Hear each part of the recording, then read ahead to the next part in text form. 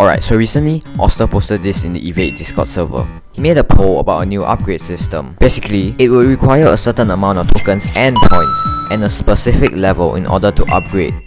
Let's say for example, the stilts, from a 6% to an 8% max speed boost. Looking at the like to dislike ratio, this change is likely to come into the game, or in fact guaranteed. We can also expect more customizable stuff, for example, carry animations and death animations. People with radio can have global chat on, meaning that they can see everyone's messages in the server. And new functions to the compass, for example pointing to the nearest player or next spot, or where the objective item is on the map. Also expect to see new epic utility skins in the next update, and a new UI layout to the shop. Let me know your thoughts on these leaks, and what you would like to see come into the game. Anyways, have a nice day and I'll see you in the next one.